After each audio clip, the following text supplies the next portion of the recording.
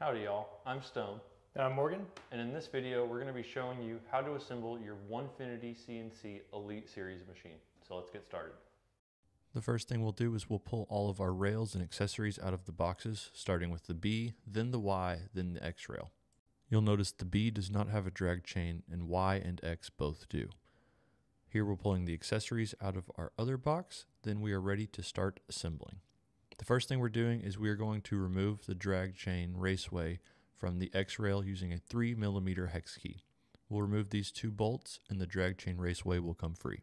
With that drag chain raceway removed out of the way, we can now remove the drag chain raceway bracket with a 4mm hex key and an 8mm crescent wrench. Once we've removed the first two nuts, we'll slide that bracket off, then remove the two nuts behind it. Once all of those nuts are removed, we can pull these bolts from the foot of the X rail in preparation to mount the motor. On the opposite side of the X rail foot, we are going to remove the bolts and nuts with a 4mm hex key and an 8mm crescent wrench once again, then pull those bolts out so that we can mount the motor to the end of the rail. From our electronics and accessories box, we're going to pull out the box with the 3 motors included. They are labeled on the bottom of each motor. We're going to use the X2 motor for the X-axis. On the end of the X-rail, just below where we removed those bolts a few moments ago, we're going to pull the wire bundle out from the inner tube on the bottom. You'll find that the 3 motors in the accessories box have a coupler with a red bushing on them. This is so that this bushing will line up with the existing other half of the coupler on the inside of the foot of the rail. We'll line those up, then push the motor into place before securing it with our bolts. We'll reinstall the same bolts that we used before, with the shorter bolts going on the front side of the rail, or left if you're looking at it from the back of the motor, and the longer bolts going on the right side. We'll use a 4mm hex key and an 8mm crescent wrench to tighten those in place, making sure we don't over-tighten them and crush the motor. On the other side, we'll use the longer zinc-coated bolts and our 8mm hex nuts again to secure these in place. It's important to note on this side we don't want to over tighten them so that we are still able to tighten the bolts and nuts with our brackets for our drag chain raceway. Here we've got these hand tight and we're going to come back behind that with our 4mm hex key and our 8mm wrench. Again, making sure that we don't over tighten them, leaving just enough room so that they can spin freely so that we can tighten the bracket over top of them. With our first set of nuts in place securing the motor to the end of the rail, we'll slide our drag chain bracket over the end of our bolts, then install our second set of nuts, again tightening with a 4mm hex key and an 8mm crescent wrench. Next, we're going to reinstall our drag chain raceway. We'll simply lift that into place where it indexes with our corner bracket there. Then we'll use our 3mm hex key to replace the bolts that we removed earlier. With our motor now secured to the end of our X-rail, we're going to remove the motor cover by using a number 2 Phillips head screwdriver to remove the 2 Phillips screws from the back side of the motor. With those screws removed, you can pull the cover off, exposing the terminals as well as the dip switches underneath. The dip switches should be set with number 1 and number 4 in the down or off position and numbers 2, 3, 5, and 6 in the up and on position. And finally, we will connect our green plug-and-play terminal blocks into the Elite Series motors. Then we can replace the cover and secure it with the 2 screws we removed a moment ago. Now that we have our X rail assembled, we'll move on to the B axis. Here we're removing the bolts with a 4mm hex key and an 8mm crescent wrench once again. On the B rail, all bolts are the exact same since there is no drag chain.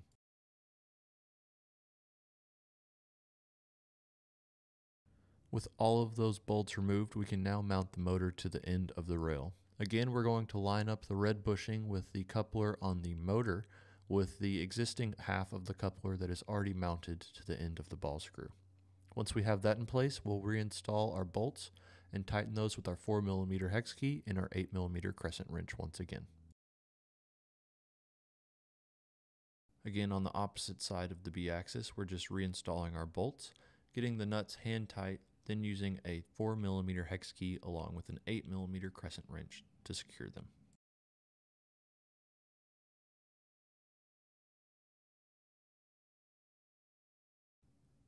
Once again, we're going to use a number 2 Phillips head driver to remove the screws from the motor cover. Once both screws are removed, we can lift straight up, exposing the terminals as well as the dip switches underneath. Once again, double check that switches number 1 and 4 are in the off position, with 2, 3, 5, and 6 in the on position. Only after confirming that should you install your terminal blocks. With our terminal blocks in place, we'll reinstall the cover, then secure it with the 2 screws we removed just a moment ago. And finally, moving on to our Y1 rail, we'll use a 3mm hex key to remove the bolts from the end of the drag chain raceway, just as we did on the X rail. With those bolts removed, we will move the drag chain from the bracket, and we can remove the nuts holding the bracket on with a 4mm hex key and an 8mm crescent wrench. With those nuts removed, we'll pull the bracket off. Then we will remove the bolts and the remaining nuts with our 8mm crescent wrench and our 4mm hex key. With those nuts and the bracket removed, we can pull the bolts from the end of the Y rail and move to the opposite side to remove those. With everything loosened, we can pull the remaining bolts from the Y rail foot and we're ready to mount the motor to the end of the rail. Now we can align both halves of the coupler and push the motor onto the end of the rail. Next, we're going to double check the position of the dip switches, again making sure 1 and 4 are down and 2, 3, 5, and 6 are up and in the on position. Then we can install our green terminal blocks with our wires.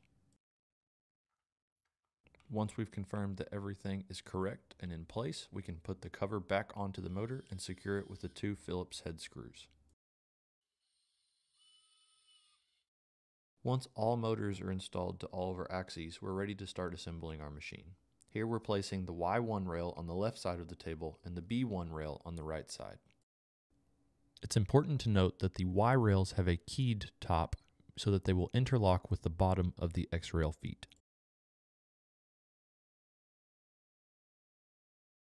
We're going to hold the front of the Y rail in place and gently drag the gantry forward so that it touches the front foot of the machine.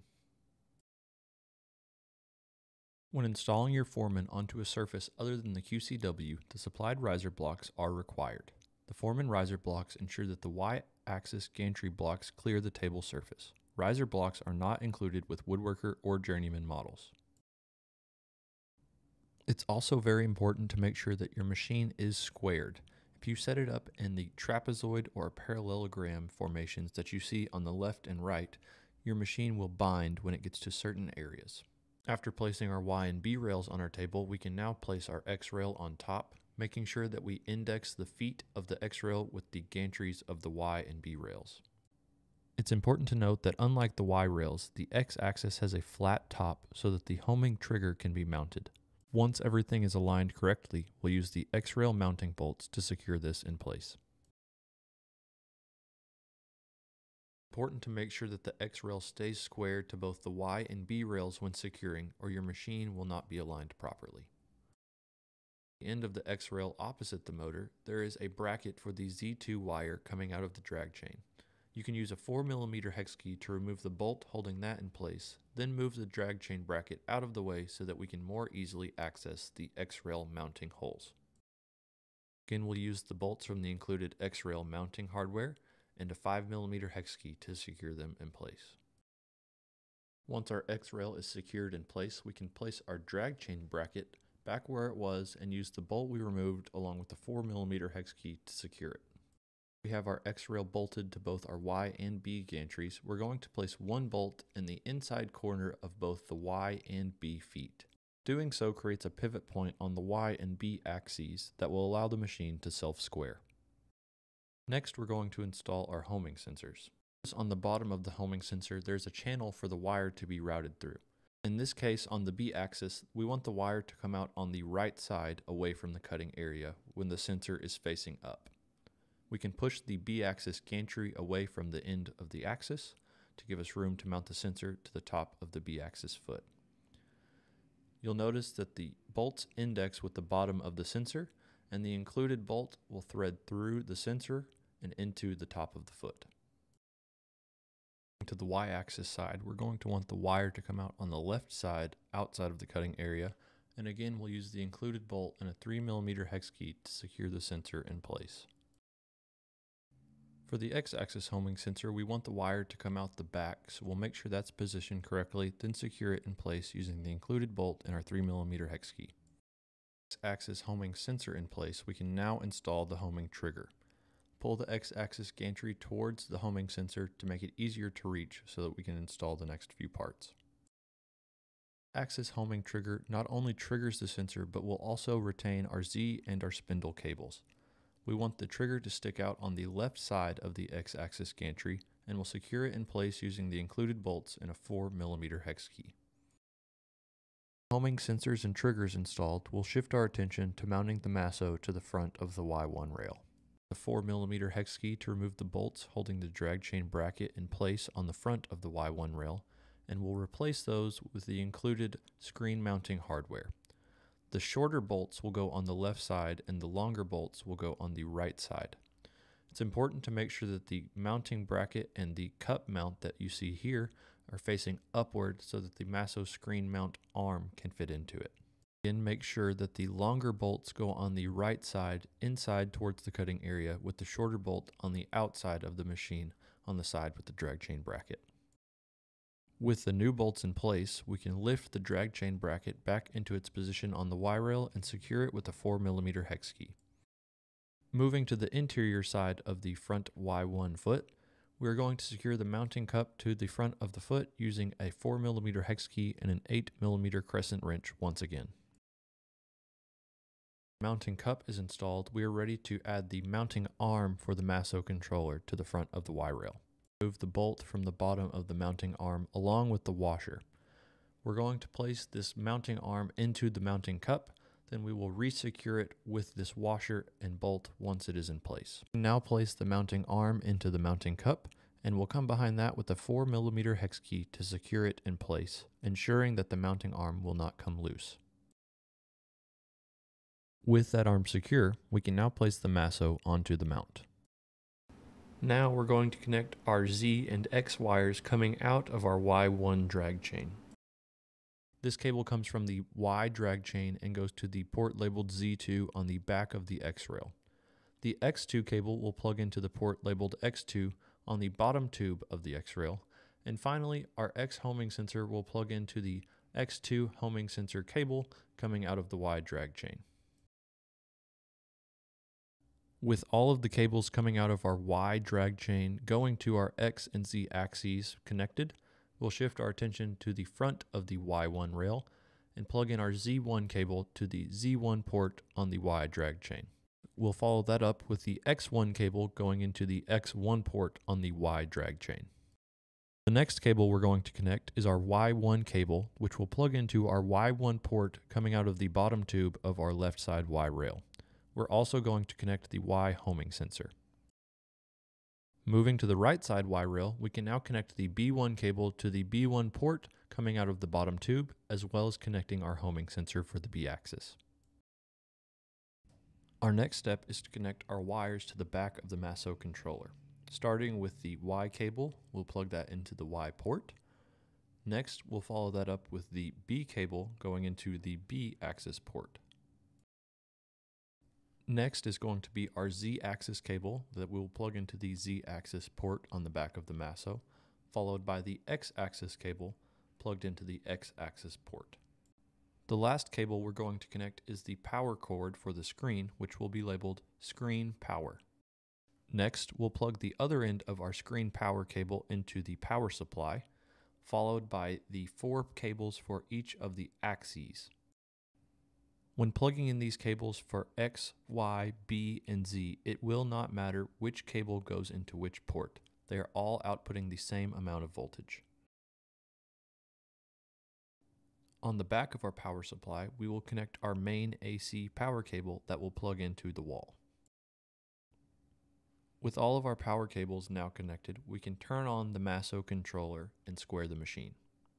To square the machine, we'll start by pressing, then releasing the emergency stop button, followed by double tapping the home button in the top left corner. Once the machine has completed homing, we'll be able to jog each of the axes.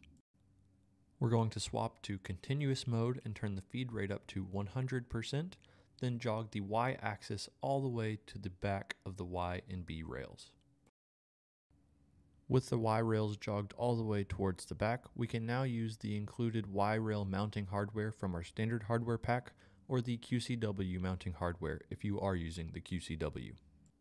On the outside of the front Y1 foot, we are going to remove the drag chain bracket just as we did on the X axis to make it easier to access the mounting holes for this foot. Use a 4mm hex key to remove the bolt, then move that drag chain bracket with the wires out of the way for the time being. With that drag chain bracket out of the way, we can use 2 more screws or mounting bolts to secure our left Y rail foot in place. Once that's secured in place, we can replace our drag chain bracket and use the bolt along with a 4mm hex key to reinstall it. And once that's back in place, we can reconnect our Z1 and our X1 cables to our Y1 drag chain. After we've reconnected our wires, we are going to jog the Y-axis back to the front so that the drag chain is out of the way and we can access our last 2 Y-rail mounting holes. Use the final 2 Y-rail mounting screws or the Y-rail mounting bolts for the QCW to secure it in place. After completing that, we can turn off the power and shift our attention to mounting our Z20 slider. The Z20 slider now comes standard with a braking motor installed, meaning it cannot be jogged by hand. Because we're unable to jog the Z slider by hand, we're only going to install the top 2 mounting bolts. By installing the top 2 mounting bolts, it will hold itself in place so that we can connect our wires before turning on our power and jogging the Z axis with the controller to expose the bottom holes. The Z20 slider also boasts 4 mounting positions. If you have a spindle, we recommend using the lowest set of holes to give you the highest mounting position, or the top set of holes to give you the lowest mounting position with the router. After that, we're going to connect our Z wire as well as our Z sensor wire to our motor. After connecting our Z motor and our Z sensor, we can now turn on the power supply box.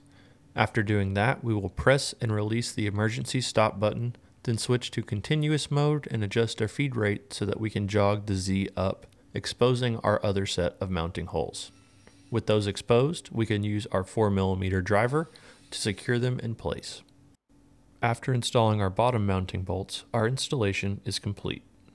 And congratulations, you've completed the assembly of your Onefinity Elite Series CNC. Thanks for watching. Y'all be good.